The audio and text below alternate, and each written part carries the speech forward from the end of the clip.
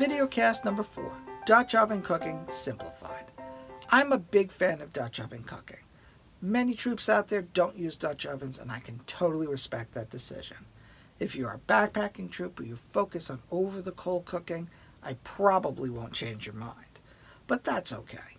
Today's video is about how to make Dutch oven cooking easier if you plan on doing it in the first place. So let's start with the Dutch oven itself. Regardless of the oven you want to use, make sure that it has a lid that securely closes. This is to keep the heat and the juices in it. There are tons of videos about buying Dutch ovens, seasoning ovens.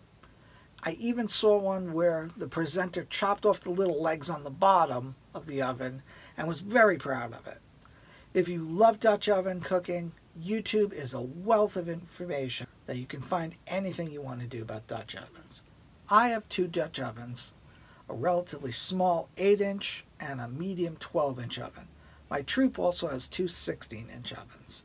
The size is in direct proportion to what you're trying to do with it. If you're just going to play with a little dump cake, the 8-inch is fine. If you're cooking for 10 plus people, you need the larger ovens. For anyone who's cooked anything in one and has come across the need to clean it afterwards, this is a big detraction to the oven, especially out in the woods where you don't have running water. That's why I always use Dutch oven liners.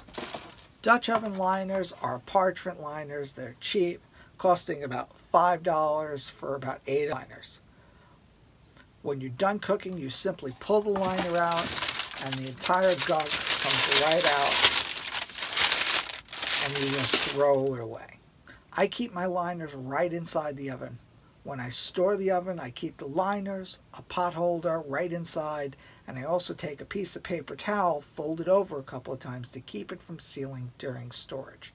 This keeps the moisture from building up and reduces the need to re-season it. One of the other great pieces of technology is a Dutch Oven Helper app. The App Store has a few of them, and for the price of 99 cents or free for a light version, it can tell you how to arrange the coals based on what you're trying to cook without having to remember all the fancy rules as what to do.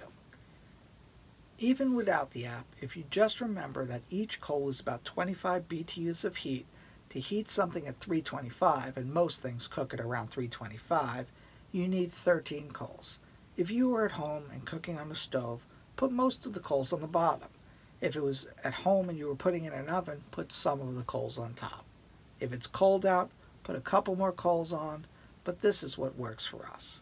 Take what you like, leave the rest, and as we say in Wood Badge, feedback is a gift. Leave yours below in the comments with all the hope we can learn together. I'm Scoutmaster Dave, and this was Dutch Oven Cooking Simplified.